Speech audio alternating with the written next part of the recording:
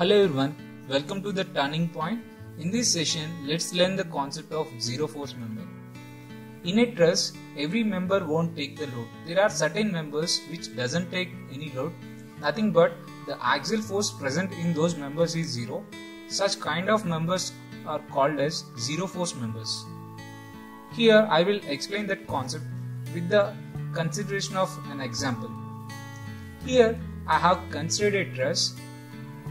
In that point, joint A and E are supported by means of A is supported by means of hinge support and E by means of roller support. You can observe an external force at joint D. AB is a member, BC is a member. So like that there are several members. So here when I consider equilibrium of point B, first I have represented that point B. So here point B is having connection with three members AB, BC and BD. I am assuming that along each and every member there is tensile force. So when I consider member AB, so there is tensile force along member AB. So I have represented like that. When I consider member BC, along that there is tensile force. Next, when I consider member BD, I am representing tensile force along that away from the point like that. So here joint B is subjected to three forces. If you observe there, two forces are having a certain property which is nothing but collinearity.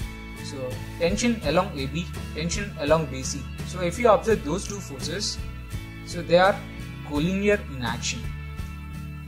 Suppose here if I apply sigma Fy equal to 0, only the vertical force present in the system is TBD.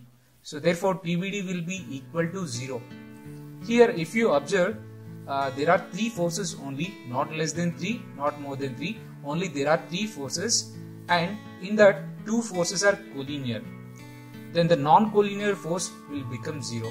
This is nothing but the statement which is useful in finding zero force member. When a joint is subjected to three forces in which two forces are collinear in action, then the non-collinear force will become 0. So in this way you can find the zero force member. It is very easy to calculate whether the non-collinear force is vertical or horizontal or is it inclined. Whatever may be the case, always it is going to be 0. The condition is there should be three forces, and in those three forces, two forces should be collinear. Okay, the remaining force which is non-collinear force, that is going to be 0. So in this way we can calculate zero force member. Hope it is useful for you. Don't forget to like and subscribe. Thank you for watching.